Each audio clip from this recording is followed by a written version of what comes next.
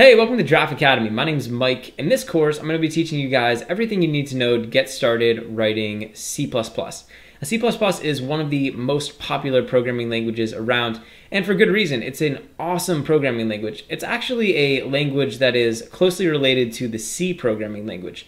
In fact, C++ is essentially just like the next level of the C programming language. So if you're already familiar with the C programming language, then you're going to have no problem picking up C++. But even if you're not, C++ is a great first programming language to learn.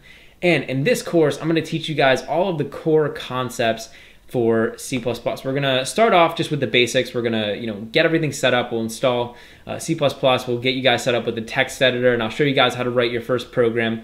Then we're going to get a little bit more advanced, so we'll start looking at things like variables, and we'll work with data. We'll even write a couple different programs and some little games. And then we're really going to get into the thick of it. We're going to learn all sorts of different programming structures, things like loops and if statements and classes and objects.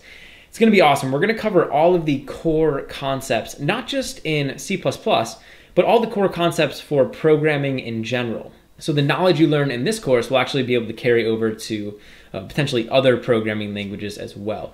I'm really excited to be able to bring you guys tutorials on C++. It's an awesome language. It's super fun to develop in, and it's a good first language to learn if you're just getting into programming. So stick around for this course. You can kind of work through the videos at your own pace, and hopefully you guys can learn something about this awesome language, C++. Hey, thanks for watching. If you enjoyed the video, please leave a like and subscribe to Draft Academy to be the first to know when we release new content.